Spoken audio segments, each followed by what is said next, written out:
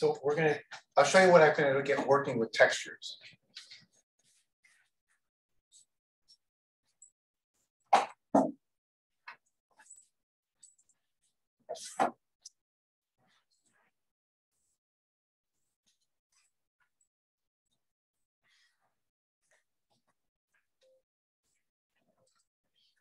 First, I've got the easy examples working, but I'm still stuck on a couple ideas. All right, so here is a simple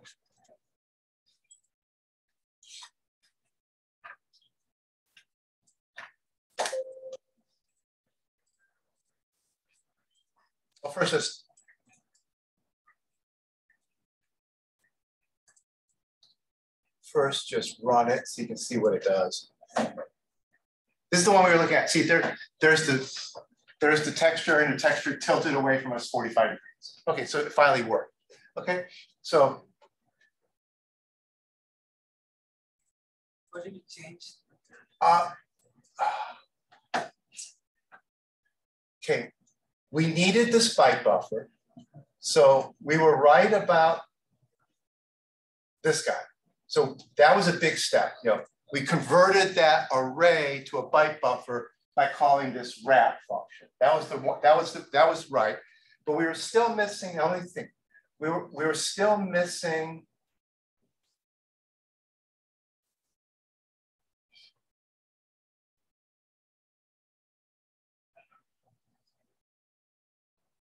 these two lines of code here. I think they were. Now, here's the original C program that I'm cloning. This is from the original, this is the original OpenGL tutorial. So I was cloning this example here, okay? And no, those lines are there. No, there wasn't those two lines. There was some line missing. Boy, I wish I could remember that.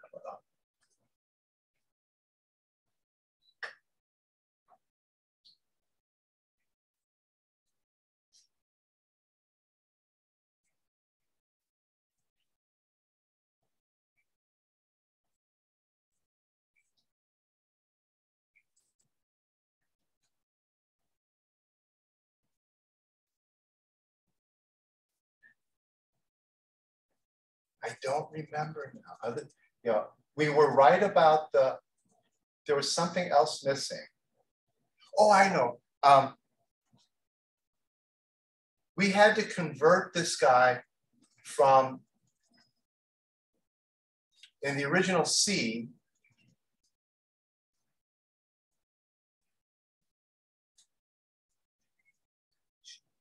it's a three-dimensional array. In the original C, it's a three-dimensional array, rows, columns, color. Okay, Java doesn't want it that way. Java wants it to be a one-dimensional array, and then you have to do your own indexing in it. You have to do it as a row major array. So this is a common trick.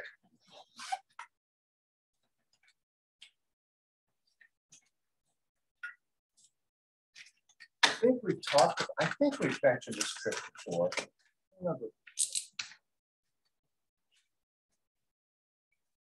You think of a two-dimensional array like this. Here's a two-dimensional array with 3 rows and 4 columns. Okay. Now, in C, that is stored in memory the following way. So memory is just an array of, a one-dimensional array. So this is row 1. This is row 0, row 1, row 2. So in memory, you put row 0, row 1, row 2. Okay. Now that means that it doesn't really matter if you declare this as a byte or if you declare it as a, well, say this would be 3 by 4 or byte 12. Now, they don't look different. This is convenient to use, but they're exactly the same thing. This is 12 cells, 3 rows of 4. Okay, So this is really this. So these are more or less the same thing, right? So in C, it doesn't really matter from the point of view of OpenGL if you declare it as a three-dimensional array or as a one-dimensional array. Now, go to Java. Okay, so this is C.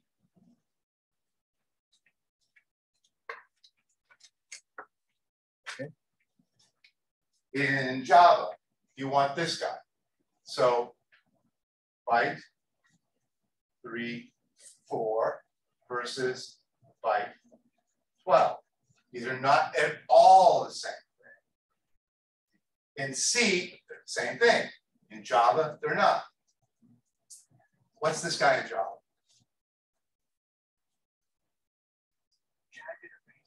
Yes, a jack. So what does it look like? This guy, which we think of as this, looks like this in memory. Row, row, row, just next to each other. What does this look like in memory? It's 7. So. Pardon me? Or it'd be 7. It's like 3 and 4. It's like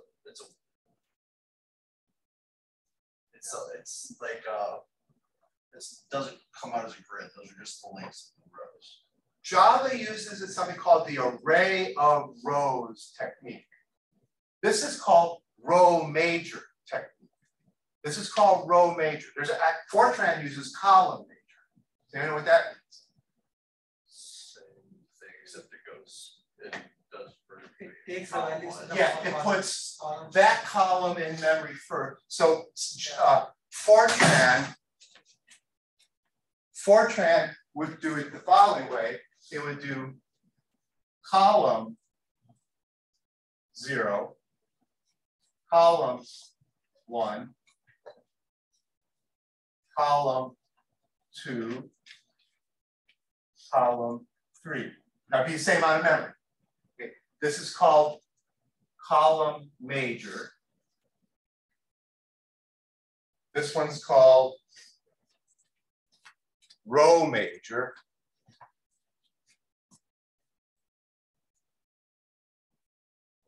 Java doesn't use column major or row major.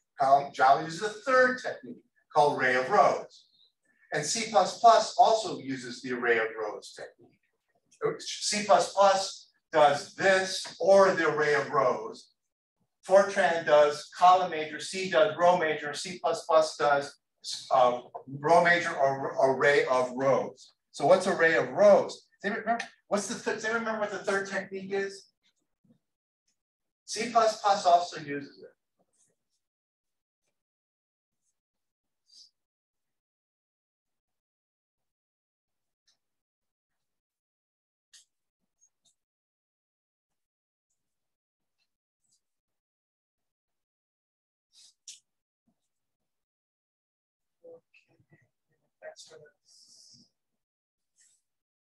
What did I just draw?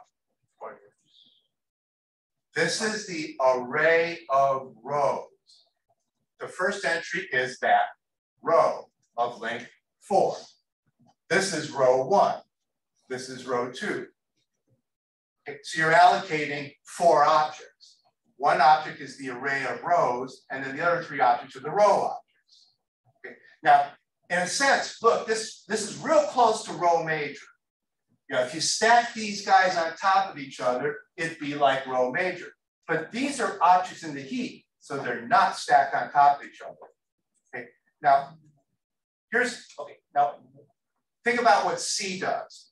C does this. What if you want to traverse this array? This is very fast to traverse. For example, even if it's declared this way, you can traverse it this way. And that's very friendly to the cache of the CPU. This is probably going to be mostly one cache line in the CPU. So you can just whip right through this. This is nightmarish. This is okay for some things. It's terrible for any kind of high performance computing. This is one of the places where Java just fails. Java's two-dimensional arrays, since they are in what we call array of rows form, they're scattered all over the heap, and they're terrible from the point of view of cache management, caches. If you want to go through this array real fast, You have to access this array, get a pointer to that guy, step through those, then go back to here, get a pointer to that guy, step through those, then go back to here, get a pointer to that guy, step through those. Okay?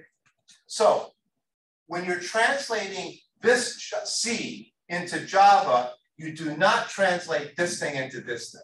Why not? Because the same.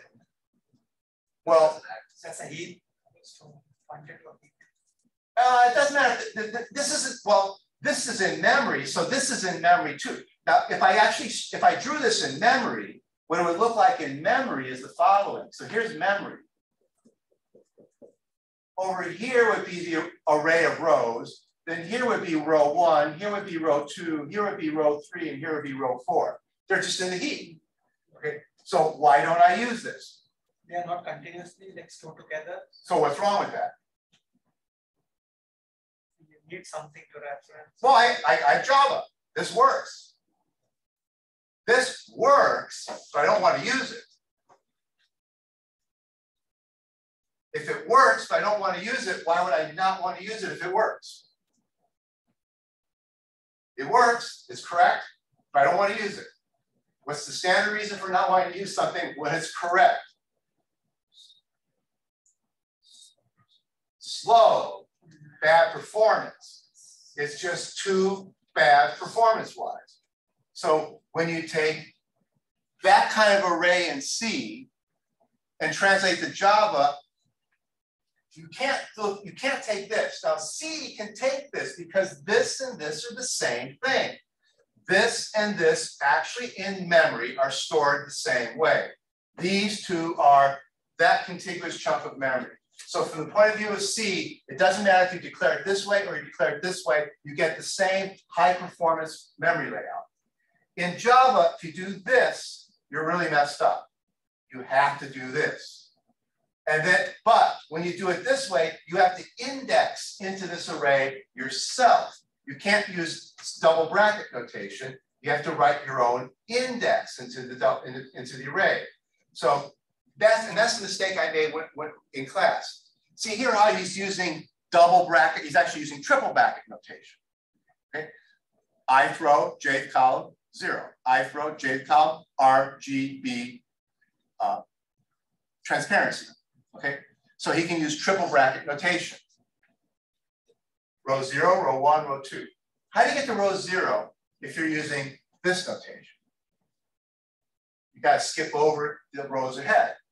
You have to skip over rows. Yeah, I remember now. You guys saw this when you were trying to do some of the pixel manipulations in the first homework assignment. You had to worry about when you had a sub, like when you had a sub array of pixels inside of a larger array of pixels, you had to do this kind of indexing yourself. Real similar kind of thing. You had to index yourself. Okay, so now watch what this, here's the C code. Here's what it turns to in Java.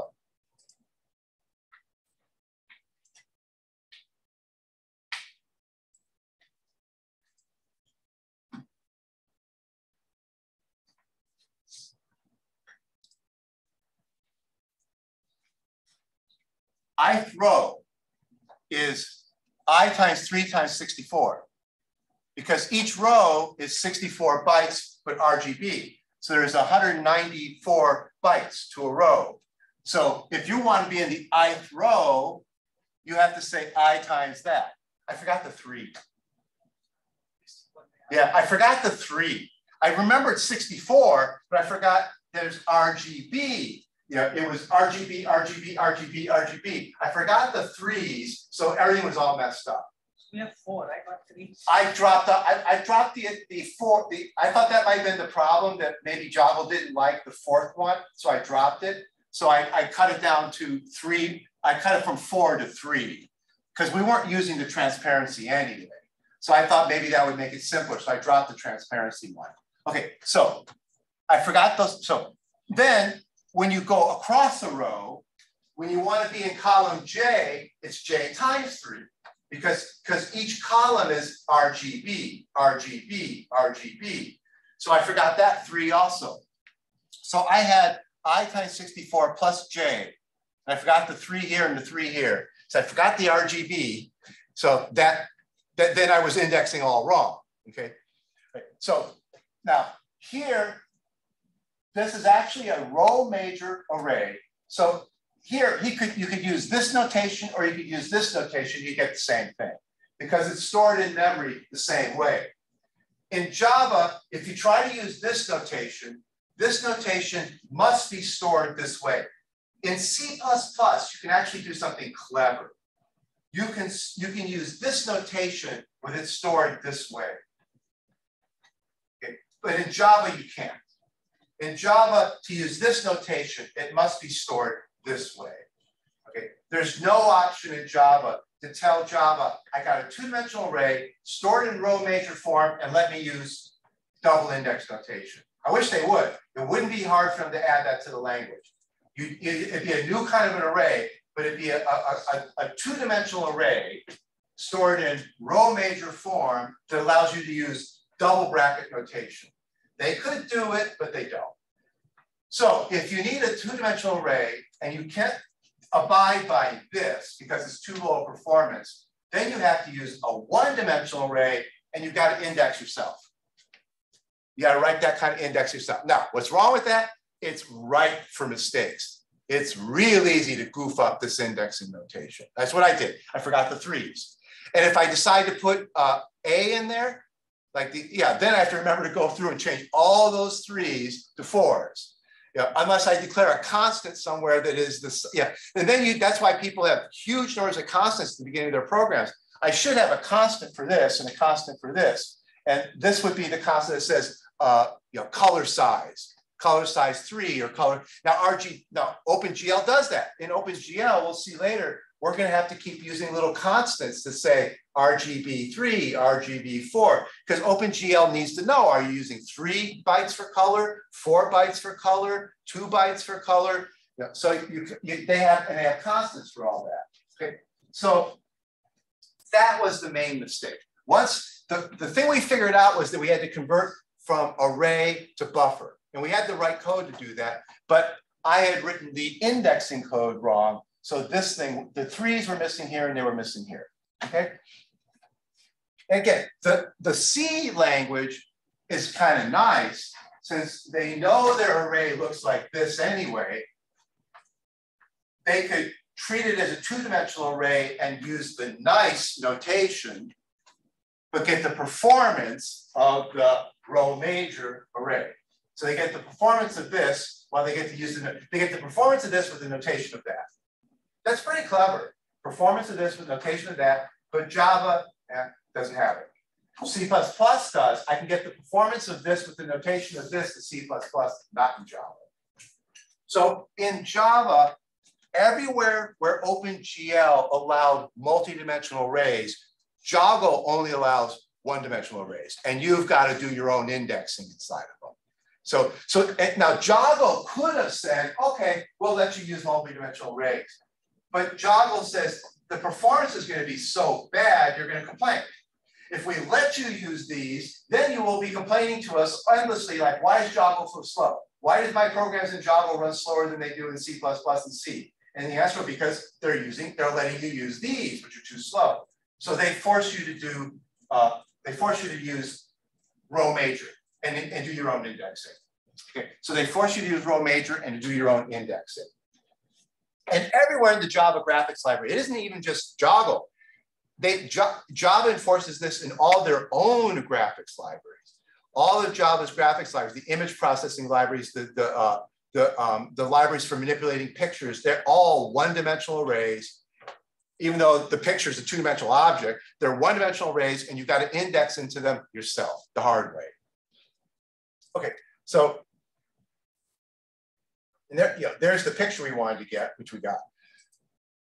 Okay, so now let's look at the outline of the code. Okay, the constructor isn't any different. The fact that we're doing textures has no effect on the constructor of the Joggle app. So that code doesn't change. Okay. Here's the function that generates that image, that little checkerboard. Okay. Here's the init. Okay. Init now has to initialize, it has to turn on textures. So now the lines I commented out are mostly lines that some people have in their code and some people don't have in their code. And I commented out because they turn out not to have to be there.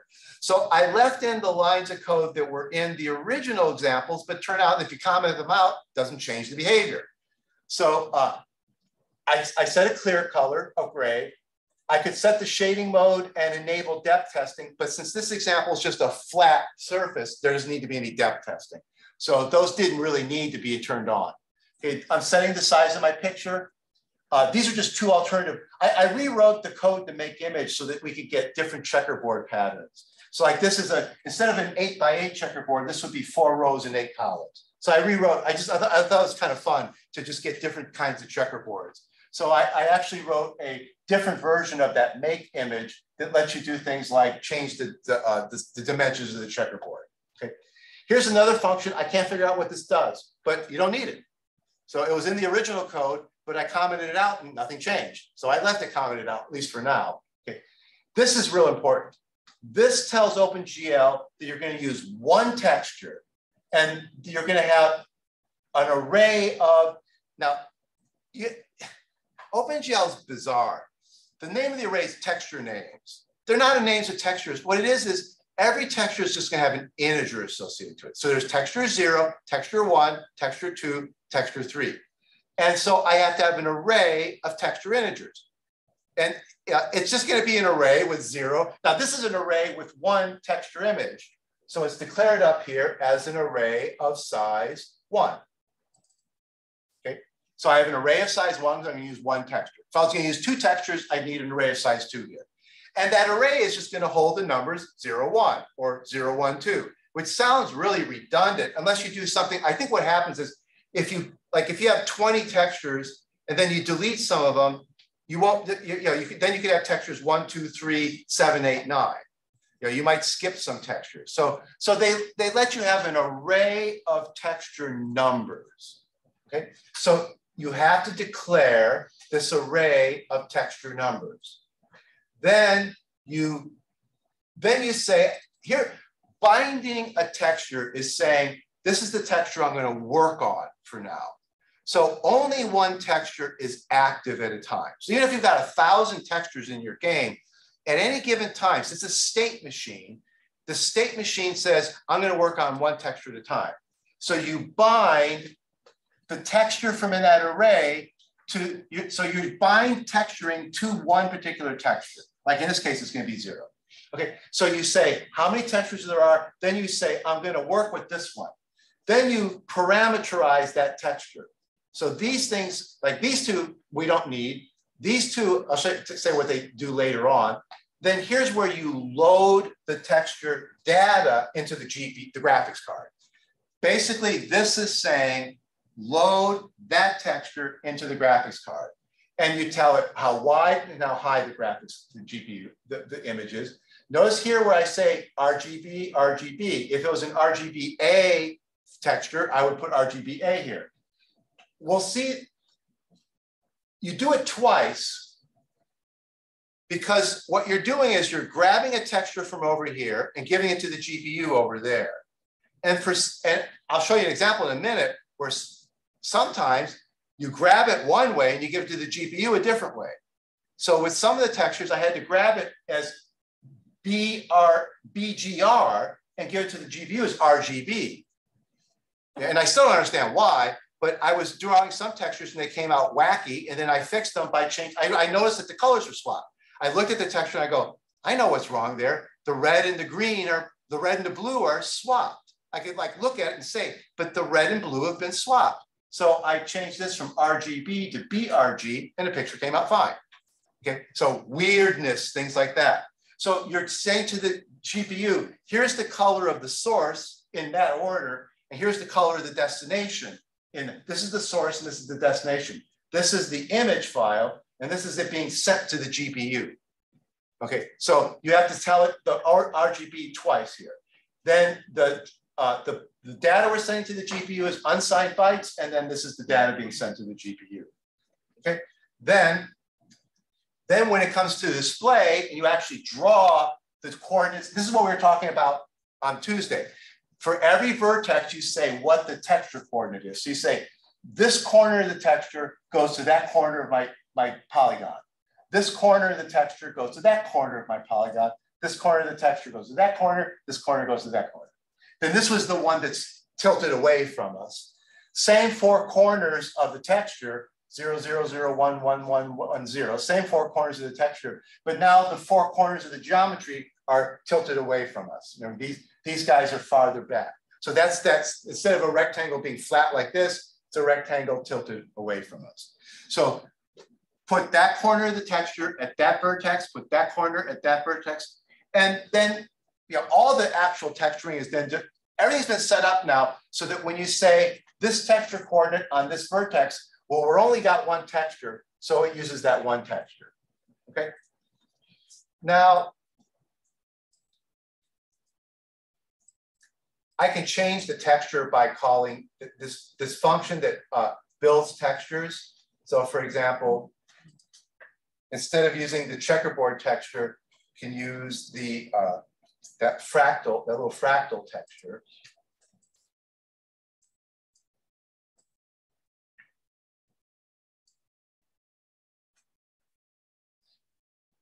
See, there's that like fractal-like texture. If you want to see it looking better, set it to 256. Like that was a 64-bit by 64-bit fractal. Now it's going to be 256 bits by 256 bits.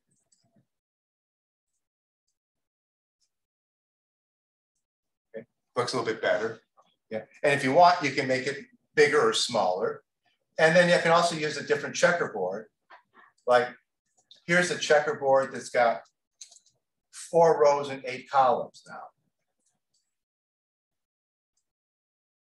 So I rewrote the code that generates the checkerboard. So now you can tell how many rows and how many columns. So 4 rows. So now the checkerboard's not squares, they're little rectangles. Okay. So, and you could make this as detailed as you want. So for example,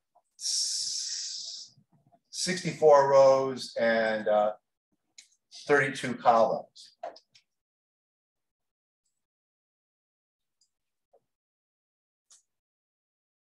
Okay. Now, we're now pushing the resolution of the screen. This looks a little bit better if I maximize it. Okay. This one looks fine. Notice that this one, when it's starting to get tilted away from you, it starts getting a little bit weird.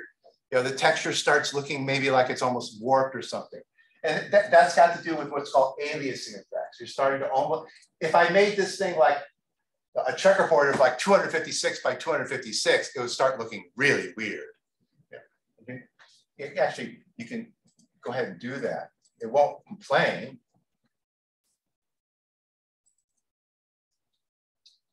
See what it looks like. So the checkerboard's got 256 columns and 256 rows. It's actually, I'll make it a 1024 bit map, so there's plenty of resolution.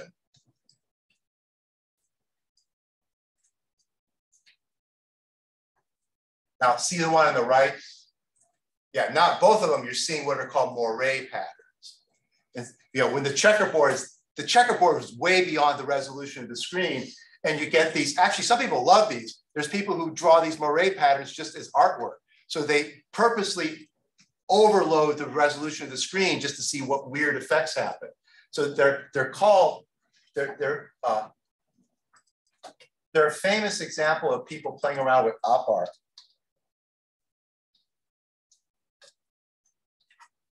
I think that's good.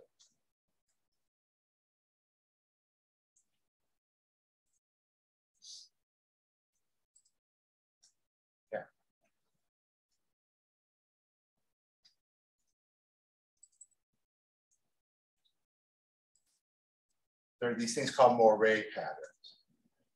They show up in low resolution scans of like newspapers and stuff like that. You see them a lot in older newspapers when you're printing at a lower resolution than like a magazine. And then you can also get them by just artificially increasing, like here, just drawing a checkerboard. It's got way too many checkers to display, and you get these weird patterns. Like looking over here, you get these really, like little dots and it's real strange what you can get. Oh, you don't see, actually, you don't see it very well. You have to come up here to see that it's doing, there it just looks like a blur, but if you come up here, it's actually doing real interesting little patterns. There's little mini patterns on this screen. There's little mini patterns of circles and squares and dots, okay? And this is actually one of the big issues with texturing. If you don't do texturing carefully, you get screwy stuff like this. You know, texturing has to be done really carefully. If you don't pay attention to the resolution of your textures, you can get moire patterns. Okay, now let's look at another example of texturing. Here's a texture from a file.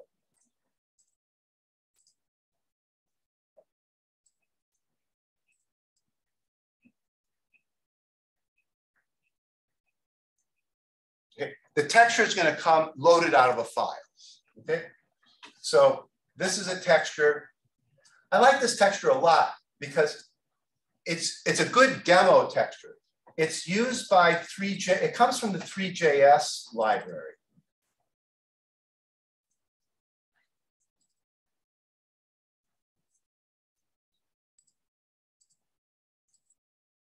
They use it to build this example here. It's a real pretty example. And they're using that texture on these geometric objects. And here they're using it because it just looks neat. But the texture is, the thing that's nice about this texture, besides looking kind of nice, is it's really well designed. You can figure out what's going on. Like this is the texture that told me that I had red, green, blue, purple, okay? Suppose somehow your red and green are being swapped. You'll see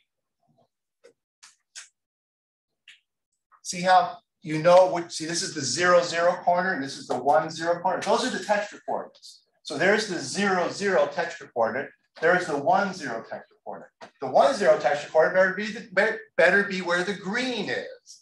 If the green shows up over here, you've got red and green swapped. Okay, also what this is good for is if you've got your picture upside down or flipped over, you'll see. See, it tells you exactly where the texture coordinates are.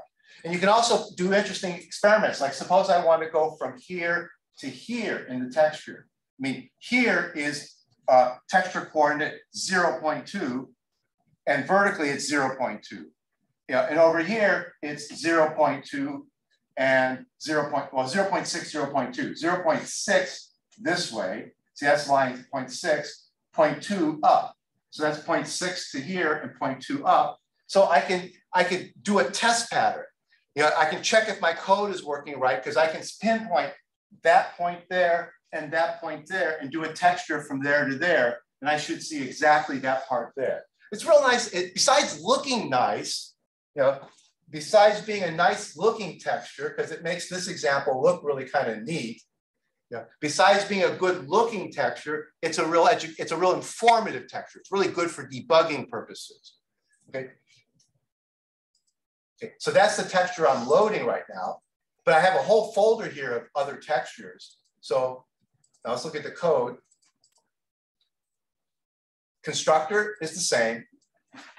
The init method doesn't change too much except that you load the texture file. So setting up textures is the same as it was before, but instead of the texture data being computed by a function, it's going to be loaded by some file manipulation. So there's the name of the texture. And then you just open that file, read that file. You have to do a successive, but this is what you need tutorials and Stack Overflow for. Like, you don't just open this file and get the data out of it. You have to open the file, like look how many steps it takes. Read the file into a buffer image. Then you have to take the data out of the buffer image and make it a raster. Then you have to take the data out of the raster, you take the data out of the raster and cast it to a data byte buffer, get data again, no, get the data buffer out of that and then get the data again.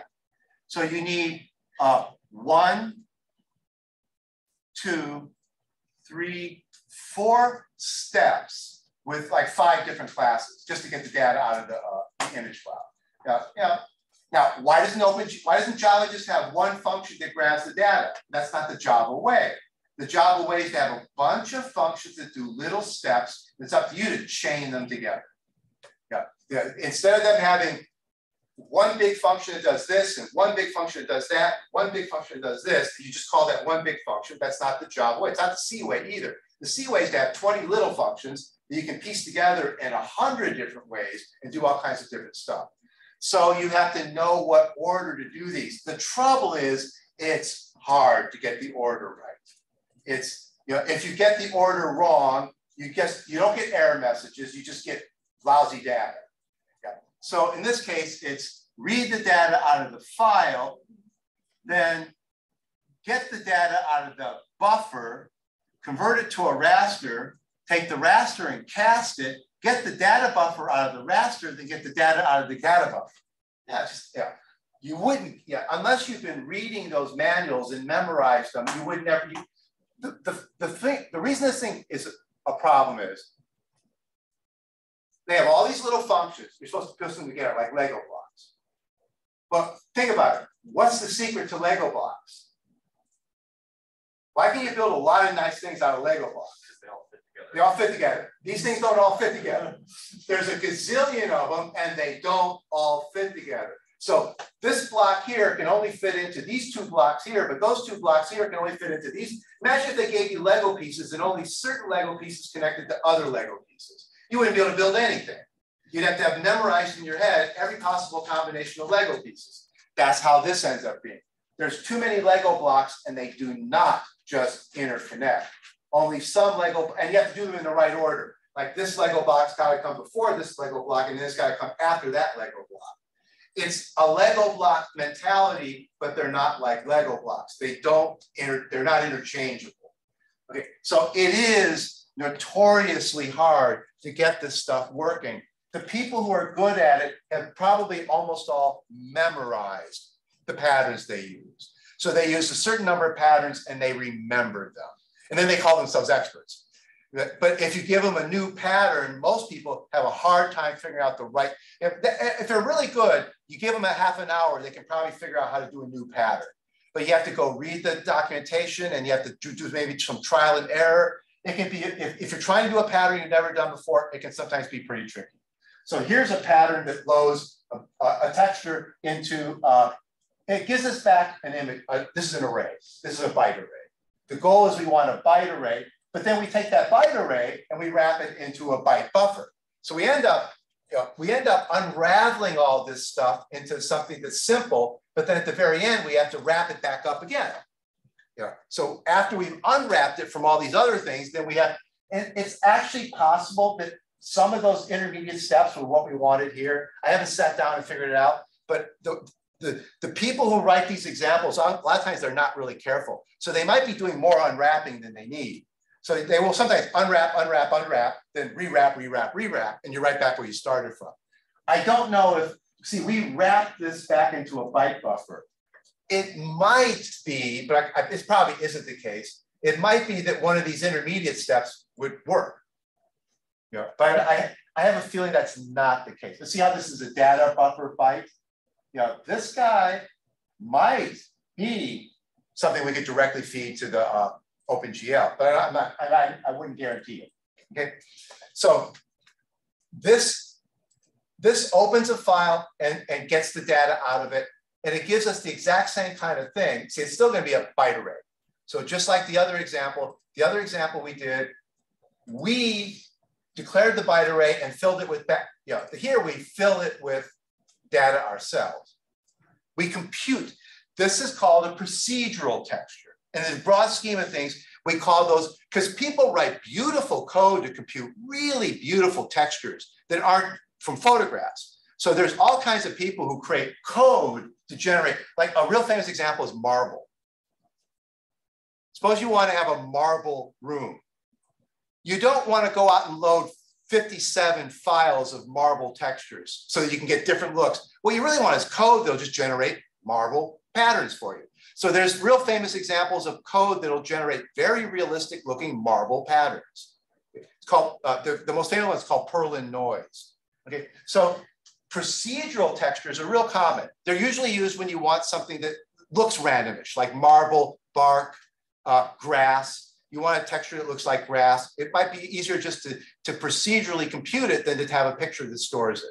So this is a procedural texture. And then this one over here is an image file texture. Okay? And if I change the image file, here's a brick texture.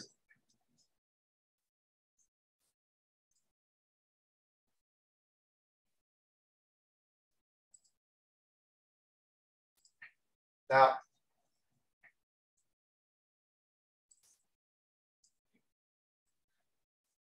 there's the brick, okay? Two things that are a little bit interesting about this. Here's the original brick pattern. Notice that the original brick pattern is actually real old-fashioned graphic stuff, 64 bits by 64 bits. You know, why did, you know, back in the early days of the internet, people had little image files because you had to download these things. So you try to use as little image files as you can. When you scale that thing up, you have to create new data. There's only 64 pixels here. There's hundreds of pixels over here. Where does that new data come from? Do you see what they did? Why does that picture look crummy?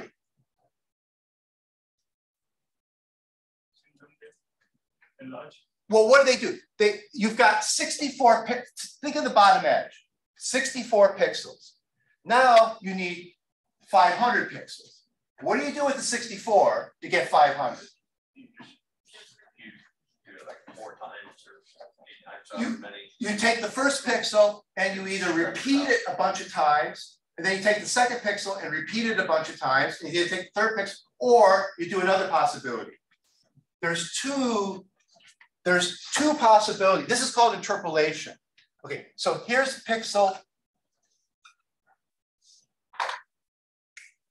Here's pixel 0 and pixel 1.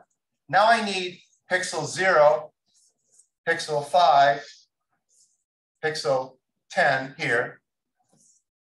Okay. What should I put between? Okay, then pixel 0 goes here, pixel 1 goes here, pixel 2 goes here. What do I put here, here, here, and here? Copies of this one, or Mix those and averaging. Yeah, either, now copying is fast, so some people use the copying. Averaging is slow, so unless you have a computer that's fast enough to do the averaging, you do the copying if your computer is old and can't do the averaging, and you do the averaging if it can. Over here, I'm not sure what they did. I think they may have copied, because this is really crummy looking. So they probably were copying the pixels, okay? So you end up with something that doesn't look so good, okay? Now, in the configuration of the texture, see this GL texture minimize, GL texture magnify.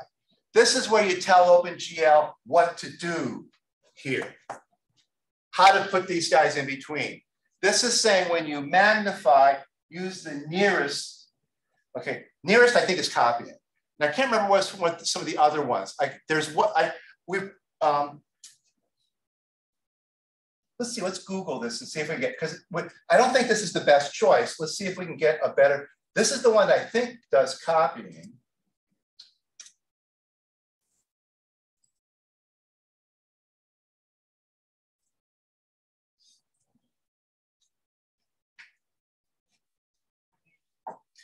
Nearest. Copies whatever is closest to it. Okay, linear, let's try linear, see if it looks better. This is the one that should say interpolate linearly across. So let's try GL linear, see if that gives us a better looking texture. So let's do GL linear, and we'll do both of them. One is if you're going to shrink the picture, and one is if you're going to grow the picture. So let's try GL linear.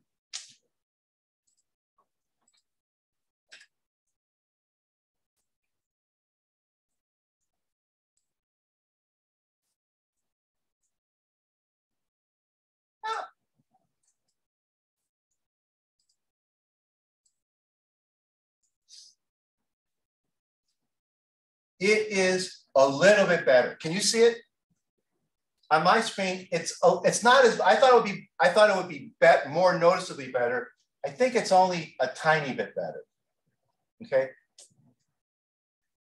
I see a difference in these two mostly. This one's more pixelated. This is just a little less pixelated. Let's see if there's a better option than linear. Okay, go back to that website.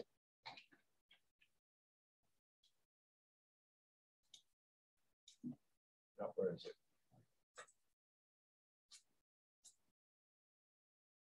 No, we can't, we don't have maps. So our only choice is nearest or linear. Okay, so linear works a little bit better. Okay, now here's another issue that comes up.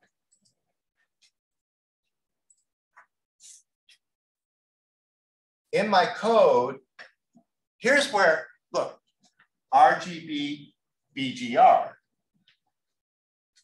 This took me an hour to figure out. Okay, RGB here. Okay, because you think everything's RGB, RGB, RGB, RGB. Okay, now run it.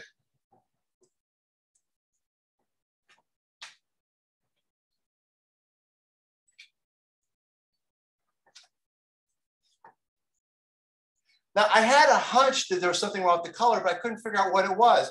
And it wasn't until I used that other texture that really, then I realized right away, the red and the blue were being swapped. I had a hunch, I thought maybe the red was just being lost here, but the red and the blue are being swapped. So what were reddish bricks became bluish bricks. Okay, and if you go back to the other texture, you can see real clearly what's going wrong. So now go back to the other texture, essentially the debugging texture.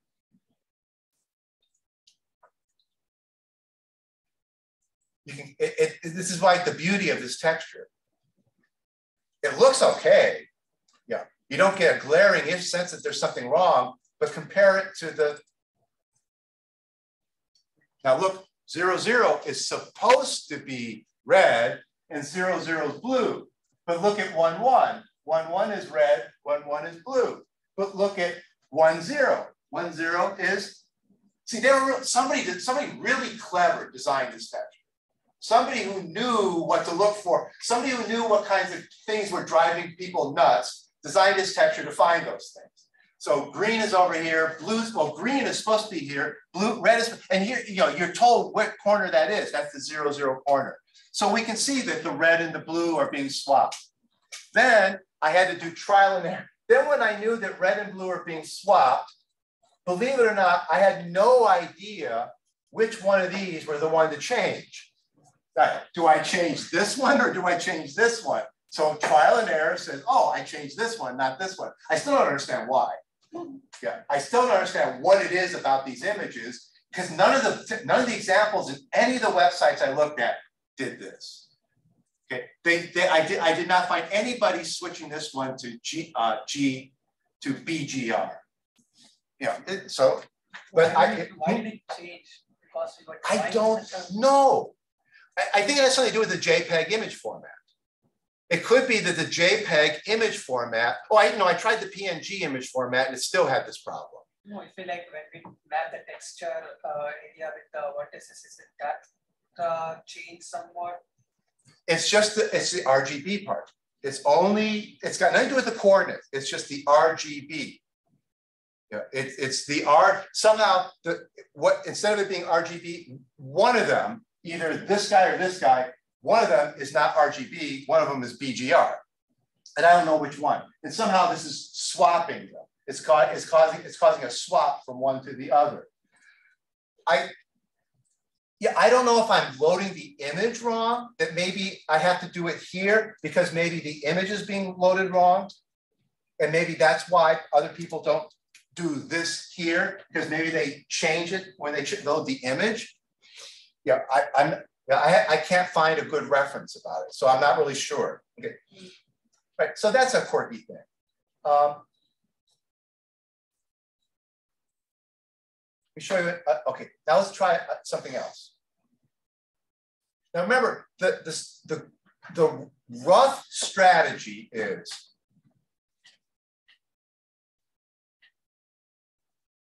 in init.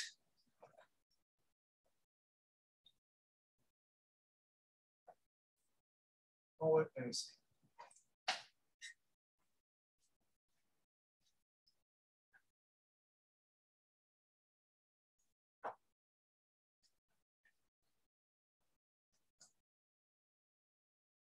I don't have GL texture. I'm not enabling textures here.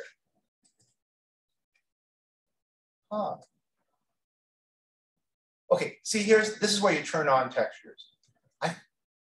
This stuff is really weird. I thought I should have had that right there. Let's try some.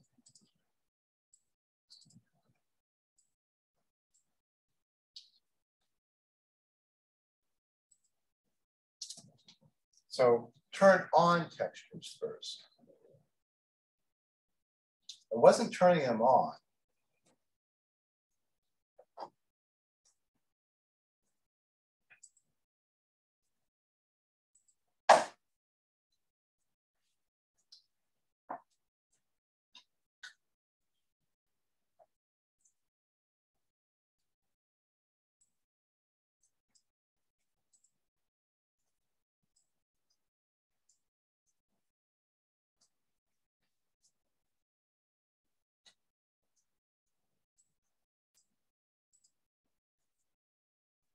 Okay, I still have to swap these. Okay.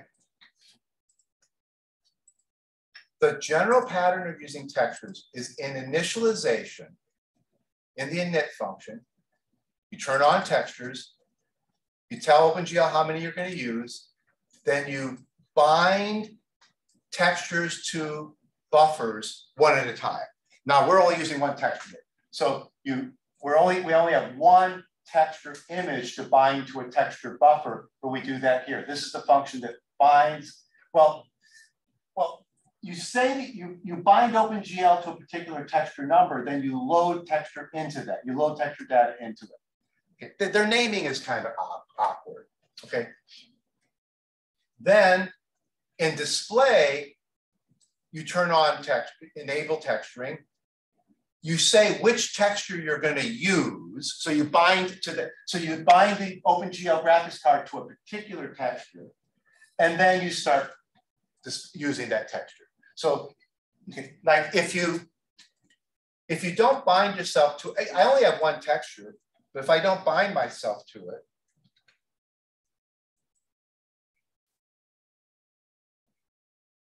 oh, in this case it worked. Wow. Probably because there's only one texture. So it actually even works. Even if I don't bind to it, it's still. So a lot of these function calls is weird. You're told to make the call.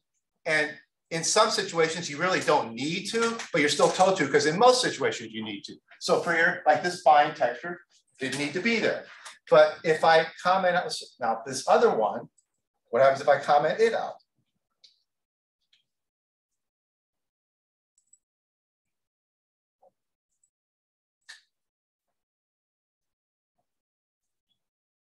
Now I lost my texture. What if I turn on the other bind? Okay. What if I leave this one off and turn this one on? Will I get my texture back? I'm not even sure.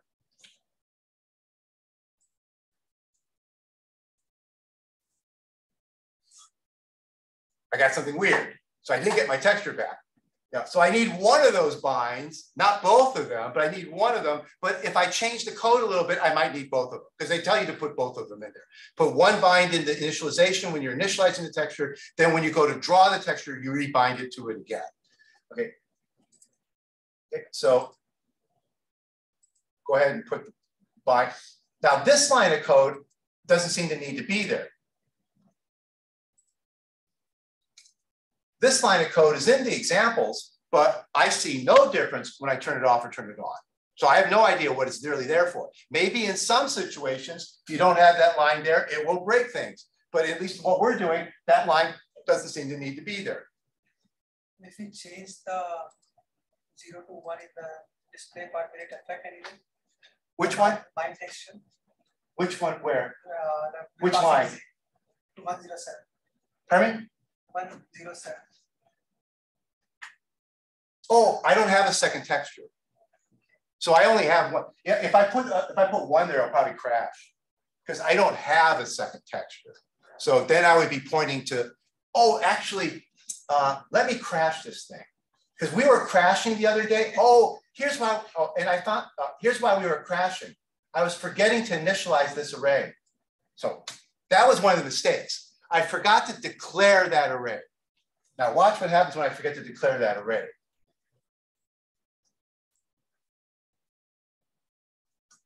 Oops. I got sent now.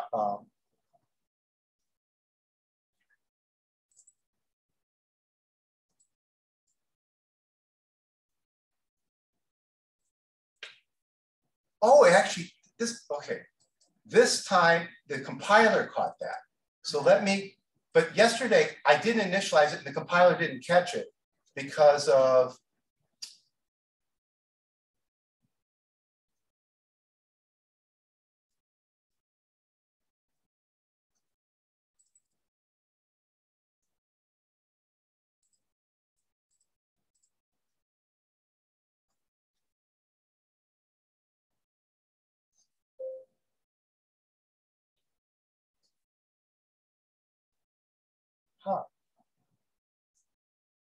no.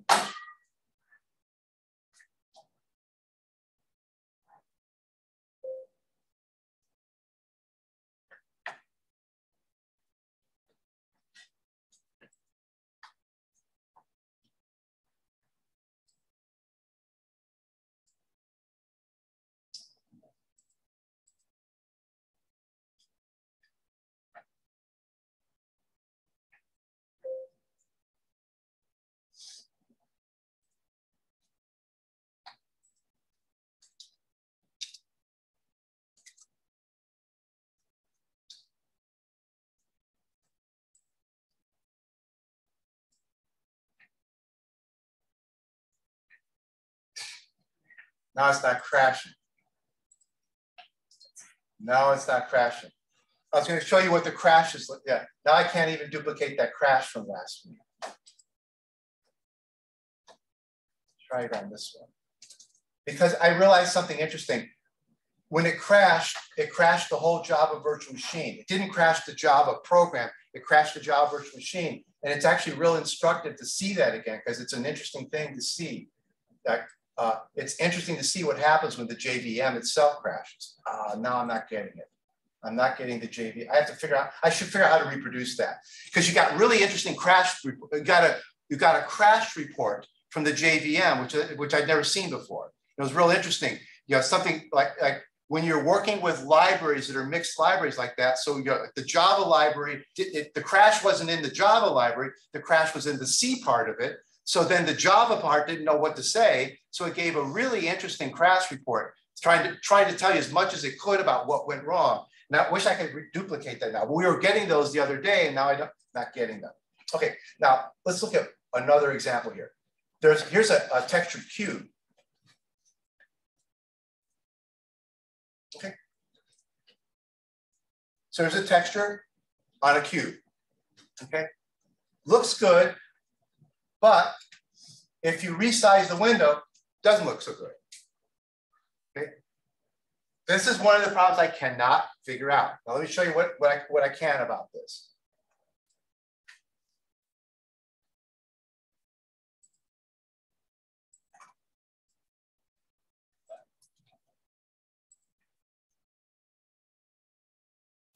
The code looks pretty much like before. It's just that we're going to load one texture and put it on 6 different faces. The cube's got 6 faces. So this example was gotten from here. Here's the original version, but this isn't this. I'm essentially translating this C code into Java.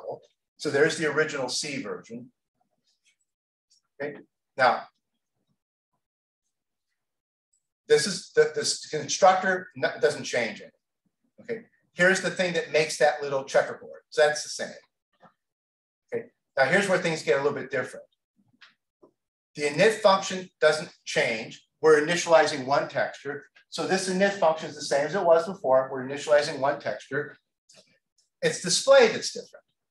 Okay, what display is going to do, it's going to do a rotation, then draw the cube. Okay, when you draw the cube, you go up here. He wrote it as a separate function.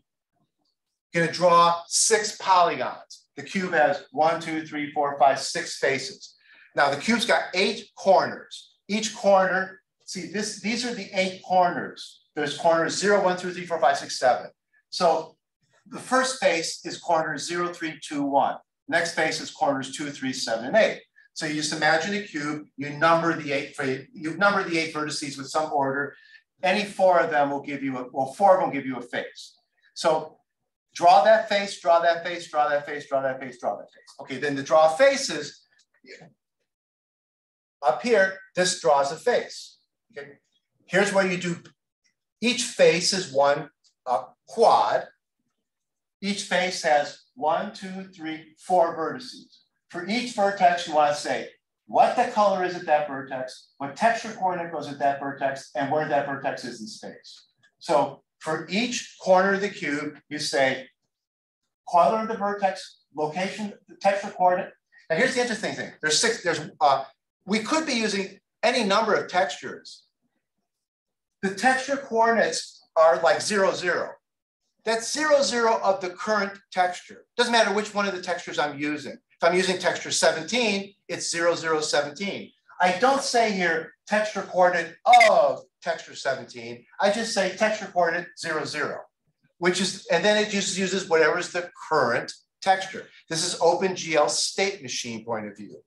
Yeah, instead of saying do this to this texture and do this to this texture, you say this is the current texture. Everything I do is now to the current texture. If I want to do something to some other texture, I have to switch to that as the current texture. You only ever work with one matrix at a time. You only work with one vertex at a time. You only see, at this point, this color affects that vertex.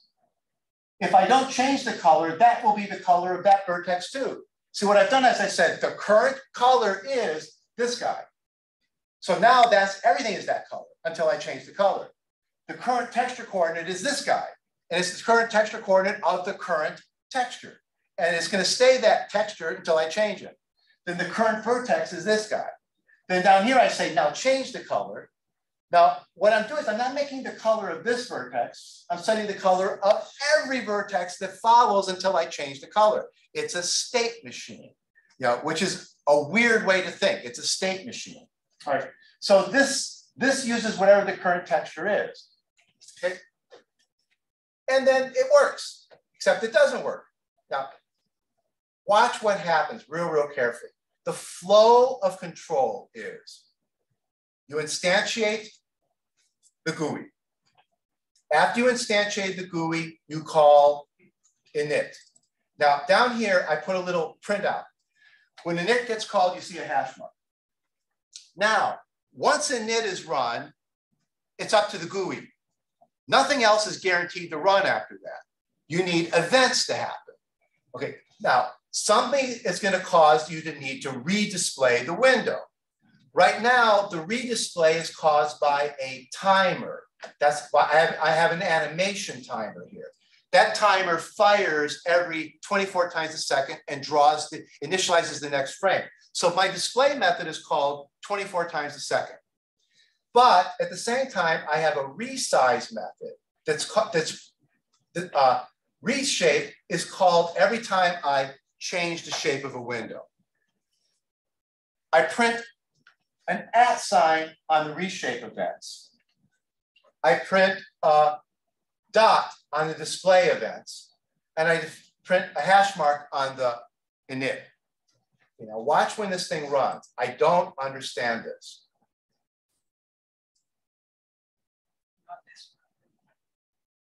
Oh, it's not. Oh, yeah. It's which one was it? It's texture cube.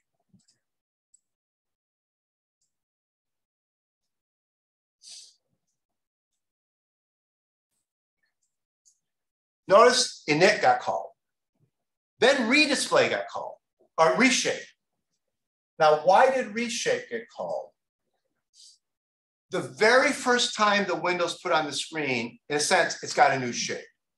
So you call init, and it turns out you call reshape right away. Then every 24 times a second, that's driving the animation. And the animation responds to things like me keystrokes. So if I use the Y key, it rotates around the Y axis. Z key makes me rotate around the Z axis. X key makes me rotate about the X axis, okay? Now, watch what happens. I'm gonna cause a reshape event, another one.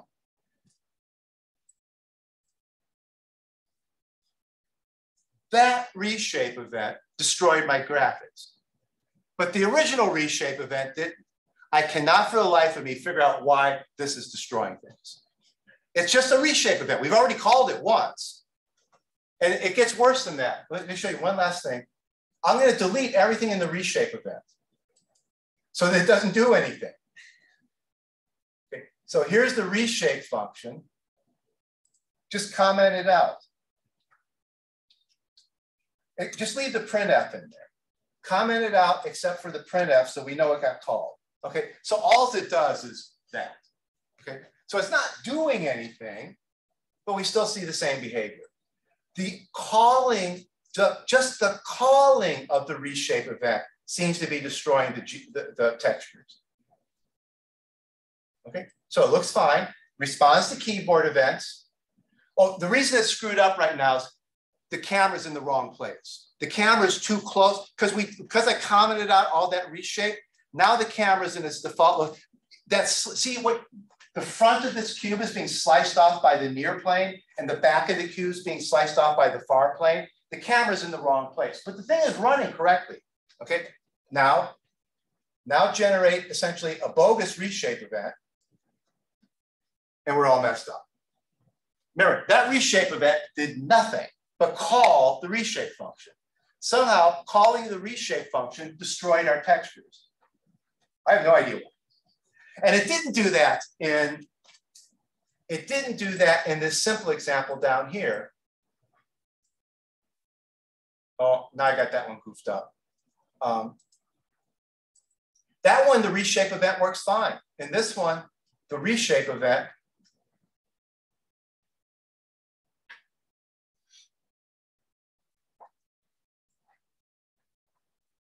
I can't remember. I deleted some stuff from this one. So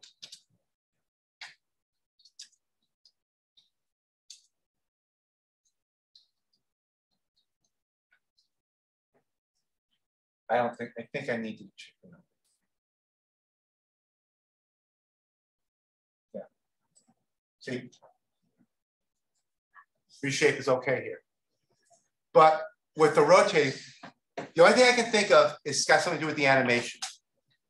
That the display and the animation are somehow not cooperating with each other somehow.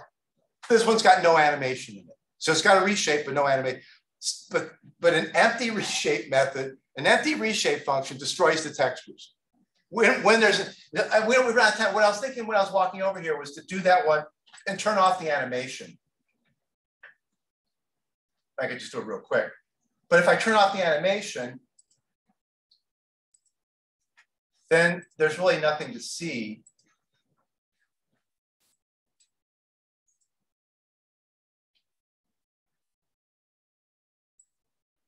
Oh, it still doesn't like it. Oh, so it's not the animation. See, now every resize event drives, see the animation now is the only thing causing events is me resizing. So the only thing driving the animation is the resizing, but yeah, it's not that. So it's not the animation itself.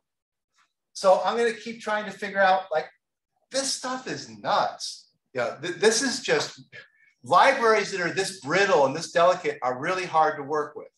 You know, libraries, but OpenGL is notorious for this kind of stuff. Oh, you know, 3D graphics is a hard thing to program. 3D graphics is not an easy thing to work with. Okay, we'll quit there. Run out of time.